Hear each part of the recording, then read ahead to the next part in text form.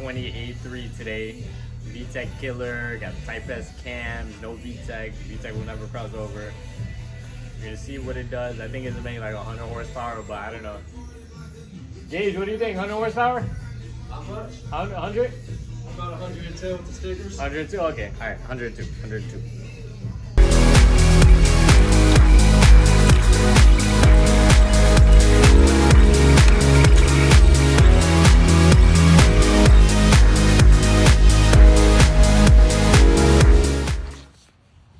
Alright, so getting ready to shave out these.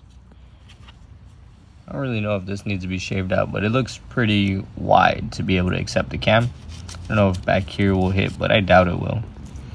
I'm gonna assemble it and find out, but in the meantime we're gonna shave down these to make more clearance for the cam. See what it do.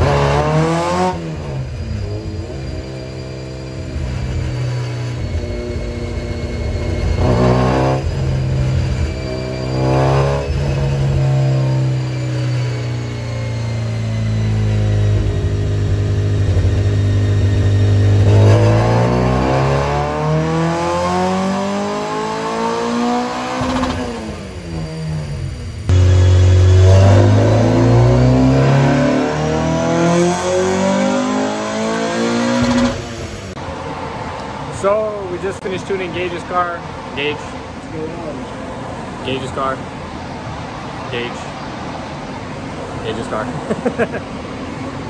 So we came in with 176, 135 foot-pounds of torque, and we are at 192, 150. As you can see, the blue line at the bottom. Blue line is what we came in with. So hard to click with my left hand. Okay, dude. Click on the line itself. The red one.